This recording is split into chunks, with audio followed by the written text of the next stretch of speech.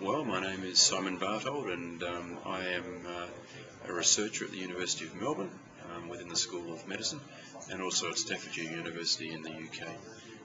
My real job is as Asics International Research Consultant, so I work as a consultant at Asics internationally to look at programs that we think are important to help make sport safer for athletes.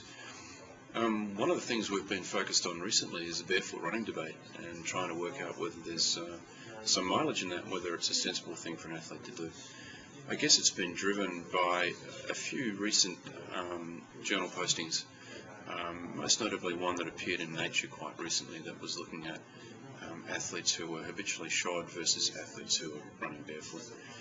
And the conclusions from that were basically that it seems like a sensible idea to be running barefoot.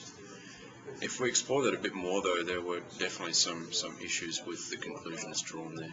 And some of the issues we have with barefoot running are that whilst it may benefit some athletes as a part of their training program, it's definitely not for every athlete. And of course we understand that humans are very adaptable and very variable in their makeup. And just like you can't suggest everybody should run pose or chi, or they should wear one particular type of shoe, it's not appropriate to say every athlete should run barefoot. So I guess my position would be, it seems okay to use it as part of your training program, but I think to be looking at what is offered in modern athletic footwear, it's quite clear that modern athletic footwear definitely has a positive influence on the loading patterns that we think are important in injury. If you go barefoot, you're compelled to run more on your forefoot, and that, it seems, offers its own issues. And of course we need to factor in the protection issue as well.